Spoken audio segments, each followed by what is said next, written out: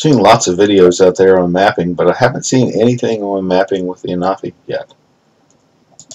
I figure if Pix4d took the time to write an app for it, and Parrot advertises as such, then there's probably a place in the market for it.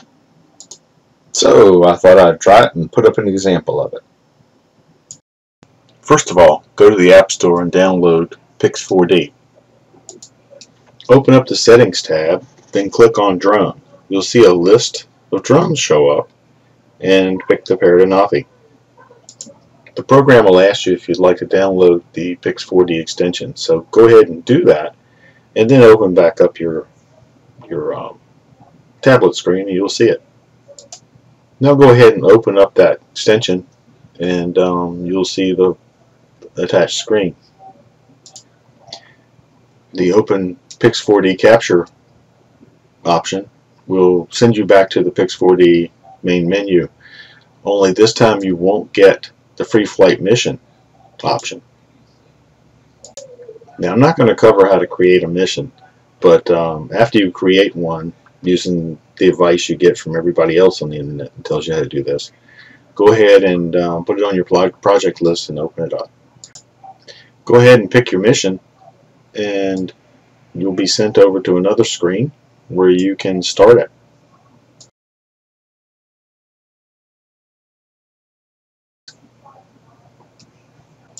When you finish, you'll be sent to another screen designed to get you to upload it to Pix4d. So you can either upload it to Pix4d, and if you haven't used your account already, I would go ahead and use the free account. But if you haven't, you can also load it to any of the mapping software companies.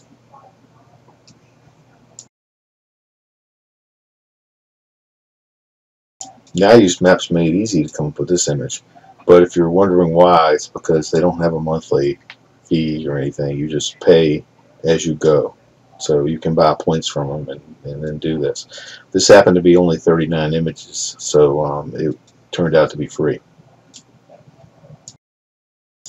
This is the elevation picture that they drew from it. It's actually pretty accurate because over here in this yellowish area, it actually floods when it rains.